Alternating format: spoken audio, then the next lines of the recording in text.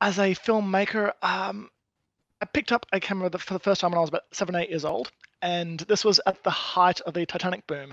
So I had this idea in my head of what a film was, where it was bombastic, spectacular, and thing always had to sink in the ocean. So my first underwater shot with this camera and completely stuffed it. And my parents said, "You will never have a camera again as long as we're alive."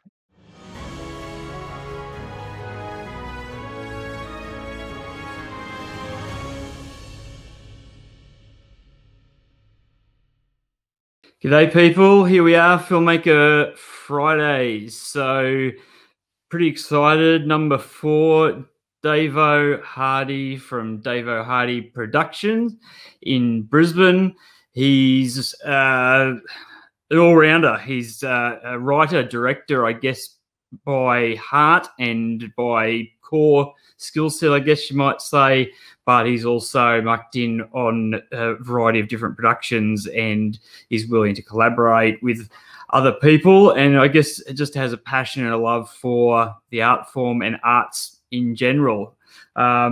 He's got, some interesting bits and pieces in his backstory that I won't ruin now. I'll wait to actually get a chance to talk to him, and then we can go through it then. So, all right, let's get him in here. G'day, mate. How you going? Very well, thank you. Thank you. Thanks, and apologies for the slight delay here, getting things organised. It's just fun and games doing everything myself, essentially, trying to do the artwork, the social media posting. Facebook went and changed a bunch of settings. They've got some new studio, so they're probably trying to ramp up. It looks like everybody's basically trying to do the same thing. Yeah, they want to be the kind of core streaming destination and location, and try and lock down the viewers to there. Anyway, so mate, look, for people who don't know who you are, perhaps we can start just by giving us a little bit of a rundown on who you are and what you're doing currently. Rightio. First up, I would probably say that I'm a filmmaker. I have so many different things that I've done and am known for, but that comes into my philosophy that one should never have their feet planted in one place for too long and get complacent. It's just forever being curious and exploring bits and pieces that keep the creativity going and keep the curiosity and the mind ticking over and the questions coming. That leads into bigger stories and broader things to produce. But end of the day, I'm a writer, director of film, and a storyteller overall. So my outlet for that might come and go, but that's essentially what I'm always doing. Yeah, awesome. So having been someone who was trying to get into video production, filmmaking and the like last year, I kind of was like, I don't know, must be having a midlife crisis or something. I was just like, that's it. I'm quitting my corporate career and I want to go do something creative. I used to do a lot of creative stuff when I was younger. So I never, I had 20 odd years of not really doing anything terribly artistic. So as soon as I started learning a little bit about editing and the art form of movie making and things like that, it's just been a non-stop journey of learning from there. And I love what you said there in terms of the curiosity, because I think that it drives you, and it's exciting. I think creativity is such a powerful thing that I think probably vastly underrated as a core component of being a human and being happy. So I mean, as I was saying, I know it's a hard road to tread to try and sort of pave your way, and you're much further down the path than I got to. I DP'd on a short film last year that we just produced up here with the Sunshine Coast Screen Collective called Showdown, which hasn't aired. I think they were trying to maybe get into the festival circuit, but of course then COVID came, so it's as yet unreleased. But that was as close as I've gotten. So let's talk about, I guess, your backstory and Yeah, and I mean, how you've kind of gotten to where you are today. Like, I like to wind the clock, right back. Did you grow up in Queensland, or what's your? I'm actually from the south coast of New South Wales, just beyond Sydney, Okay. and I've travelled around a lot. What with getting my films out there. Actually, last year was the first time I actually got to take my film to different states to show it to Q&A audiences, which was Yeah, good. just another new step along the way of the journey. So, Yeah, um, yeah. yeah. That's pretty exciting. So whereabouts on that south coast? Because my grandparents used to live down at Giroa, which is down sort of south of Kiama. So I know that little stretch reasonably well. I would say I'm officially a gong boy from Wollongong. Oh yeah, It's it was different back then to how it is now. It was I would say it was still kind of in its steelworks coal town mindset then. It's now much more of a yeah, university town. So its own yeah, personality has changed in the 25 years since I was growing up there. yeah. So when did you make the move up here? As soon as I finished high school at age 18, I there's a, a few things that happened then, but broadly speaking, I got a scholarship to film school in Sydney. So I I loved the 2 hour commute, but I didn't want to have it every day. So I had to go with the calling. And one thing I love about Wollongong and the surrounding suburbs is that it's inside of a escarpment of mountains. So you Yes, physically have to kind of climb over it to get out, and this whole world opened up, which I had seen, in passing on day trips and so on.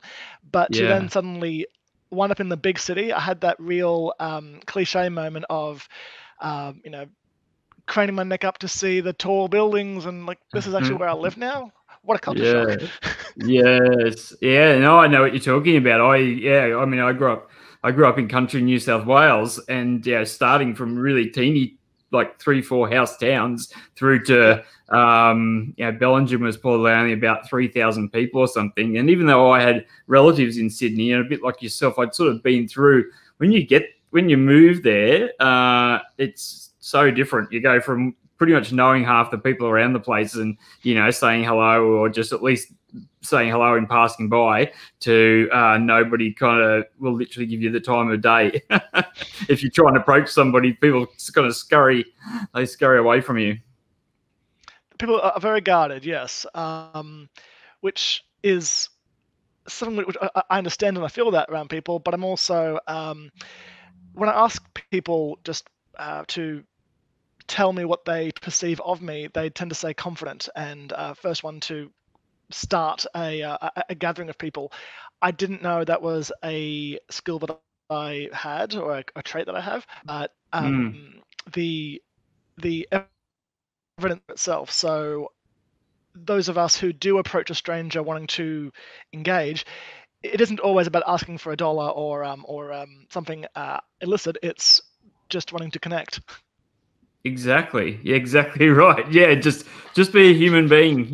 Like, just say hello to someone, say hello to someone at the bar, and what have you. Yeah, no, it's funny like you're saying, because I have recognized over the years that I think particularly in my 20s, where we were doing a lot of socializing, I didn't have kids and what have you. I definitely was someone who kind of corralled people together. Like, I could seem to have a bit of a knack for saying, "Hey, let's all do this," and and just round people up.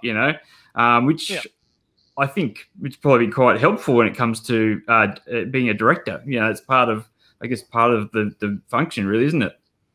very much so. I suppose I have a rather trustworthy face, which is helpful. And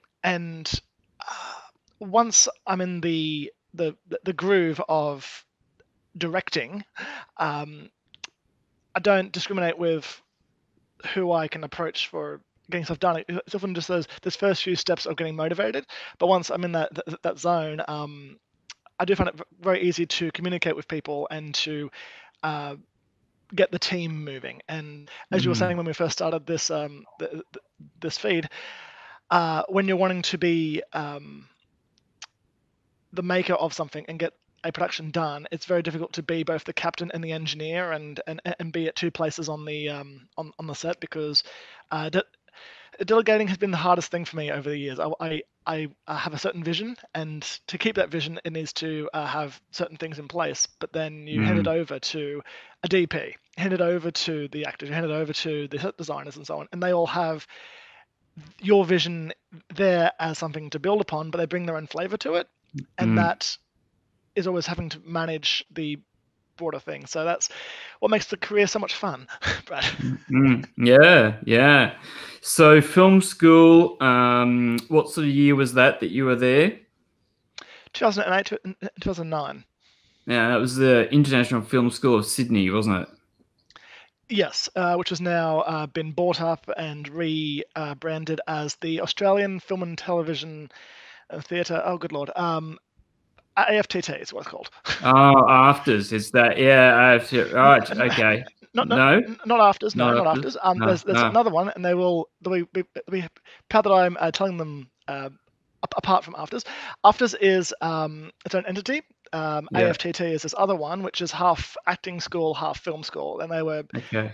two entities which combined about within the last 10 years or so. Yeah, yeah. So, what was it that drew you to film to begin with, and how did you get the scholarship? Oh wow. I was always a film appreciator. When I was quite small, I would have my core group of friends in the classroom, and of a recess time, we would reenact our favorite scenes from stuff, and just in hindsight, we were almost play acting to ourselves. But I'd always really enjoyed that creativity and that collaboration. So Yeah. I could never articulate that I wanted to be a filmmaker. People would see this writing streak I had, and I was quite young when I was reading novels and writing a lot. But as a filmmaker, I picked up a camera for the first time when I was about 7, 8 years old, and this was at the height of the Titanic boom. So I had this idea in my head of what a film was, where it was bombastic, spectacular, and thing always had to sink in the ocean. So my first underwater shot with this camera and completely stuffed it. And my parents said, "You will never have a camera again as long as we're alive." So it took me a few years to get that Turned around. forgiveness from them. But well, it was a bit of apology and a lot of like understanding that this is quite precious equipment, and I don't know. I think they just saw that it wasn't a passing phase. I, as a curious child, has a lot of passing phases. This is the one which I had, which Mm, didn't ever quite go away. So there was a garage sale up the road when I was about 12 years old, and they were getting rid of this dreadful little camera there. It was running only off AC. It went right into the VCR, and it only showed up in black and white. And I thought, well, this is my punishment. So I used it on the end of a 300-meter long extension cord to take it away from the living room, and that's when I first discovered VCR to VCR editing, and that kind of puts the era in people's minds when this yes. was. Yes, it goes back a while.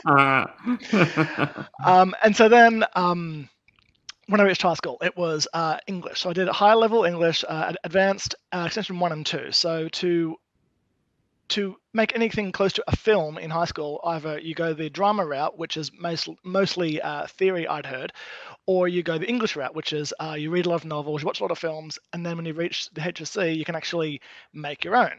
So that was a bit of like pre-planning from as far back as like year 6 to year 7 period. But when I finally reached that point, I had this idea in mind, and I just took this 7-minute short I'd made at age 17, 18 to the film school saying I would like to apply for next year. And they saw my economic background, they saw my experience, and just said, "We're thinking about running a scholarship. Are you interested in that?" And I thought, I suppose so. And the rest is history.